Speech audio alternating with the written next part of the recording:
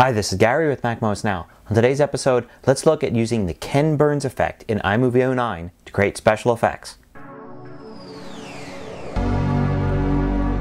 So you might know the Ken Burns effect. It's when you drop a photo in iMovie to use as a slide, and then it gradually pans and zooms that photo just ever so slightly to give it some motion. It's the default effect whenever you drop a photo in iMovie.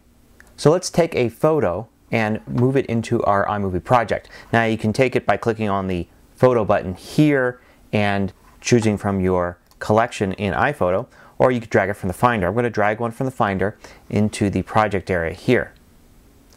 Now as soon as I do that, I could see I've got it here in the preview area, and if I scan along it, I will be able to see a slight Ken Burns effect, which is the default. So I'm going to actually move along, and you can see it zooms in as I get further down. It's just a 4-second clip.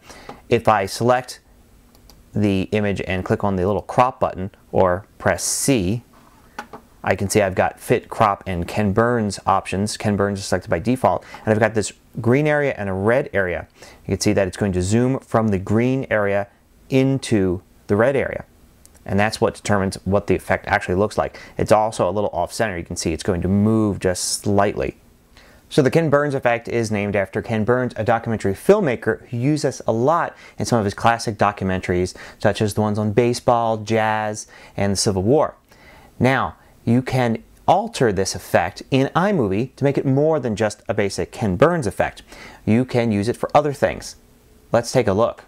So here I've dropped in a very vertical photo, and the random Ken Burns effect that's been applied to it is a start and end that aren't too far apart from each other, basically zooming out a little bit. If I run it, I get this. But since this is a very vertical photo and it's an aerial shot, we can do something different with it. We can have a start at the bottom, zoomed out as far as possible. I can grab the ends there, and we can end zoomed in at a very specific spot further up. It'll kind of make it look like we're flying into the photo.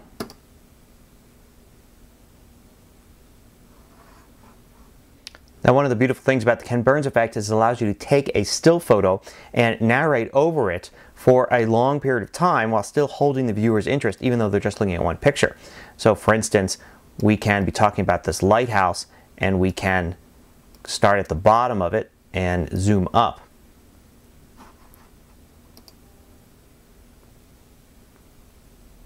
To set the duration of the effect, we select the clip in the project up here. We get the information on it. I just press I, and we get the inspector, and you have a duration right here. And you can change that so you can have it slow down and do it over 20 seconds.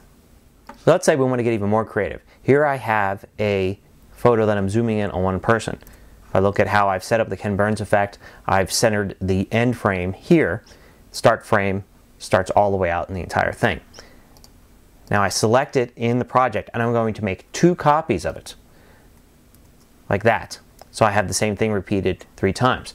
But I'm going to select the second copy, go to the cropping, and I'm going to change it. There's a little button here, it's kind of hidden under the crop mark, that flips the start and end. Click on that, and now the start is actually the close-in shot. And then I'm going to switch to crop, and that will take this start frame and just simply make it the static crop. It won't have a Ken Burns effect. So now when I look at what's going to happen, it zooms in, and then the next part just freezes basically on that same frame. Now the last part, I'm going to just do a full switch, and now the start is the end. So what I've got is it zooms in, freezes, and then zooms back out. And I can continue with, say, another one where it zooms in on another player. And I can do this for a while using one photo for several minutes of video with audio narration.